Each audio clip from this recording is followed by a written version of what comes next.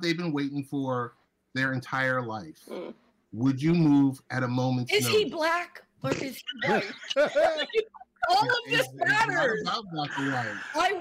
I'm telling you, I would. You would. I'm flabbergasted. That was crazy. Here's why. We would not if he what? Brian just walked away. Hear me out. Hold on. No. Wait, hear me out. Carmen's got a point. Let her say it. Go ahead, Carmen. Just go ahead. Go ahead. I'm sorry. Go ahead. Hear me out. I don't think it's illogical. If I'm dating a black man or a Latino man, his perfect job isn't going to be in Wyoming.